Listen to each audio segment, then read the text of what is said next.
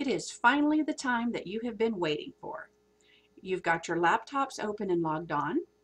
You've opened up your Excel spreadsheet, and now we're going to prepare this spreadsheet so we can populate it with our data. So let's begin by highlighting the first 5 columns. That'd be column A through E. And let's increase, we'll go to Format, Column. We're going to increase the width so that it'll hold the formulas that we're going to want to enter in here. Let's change this to 15. Okay. Next, let's put some headings on our columns. So in row 1, we're going to entitle this Principal, B is Rate, C is Time,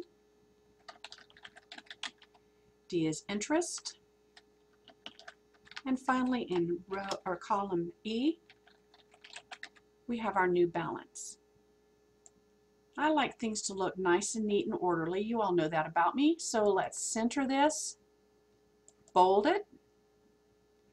Let's change this to Times New Roman. I just believe that's easier to see. It's in alphabetical order. Let's increase the size of this font to 12. There we go. We have our headings. Now to make it easier to see the difference in the formulas and numbers as we enter them, let's just go down here, highlight all the rows and columns. I went to row 10.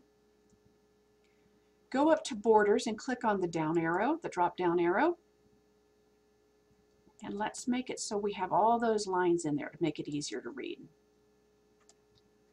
To make the headings stand out, I'm going to go back to Borders after I've highlighted them and put those in dark. There we go. Now we are ready to begin populating our spreadsheet.